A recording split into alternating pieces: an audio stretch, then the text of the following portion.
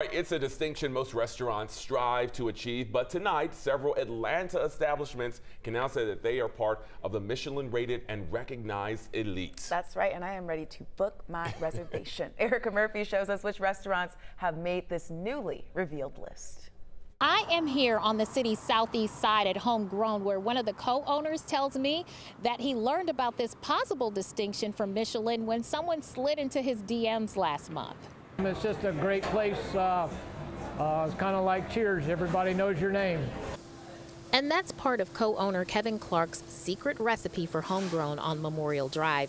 He has a few goals for the business. That's to offer good food at reasonable prices and to put a smile on everyone's face. Last month, he learned that his business model was getting national attention.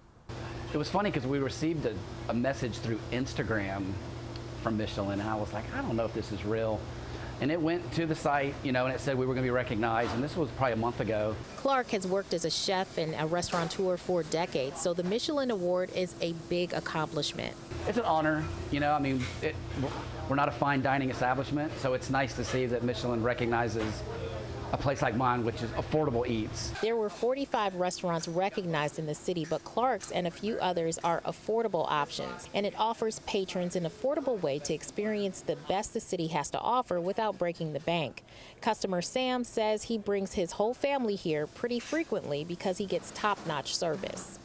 I like that they're really hands-on. Like, I see their garden outside, so everything is fresh, and every time it's a 10 out of 10 experience. Some of the other restaurants recognized by Michelin include Little Bear, The Chastain, and Atlas. We have a link to the full list at 11alive.com. Reporting from Atlanta, Erica Murphy, 11 Alive News.